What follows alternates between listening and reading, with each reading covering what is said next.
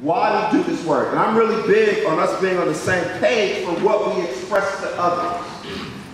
And my position is we need to stop throwing out student populations.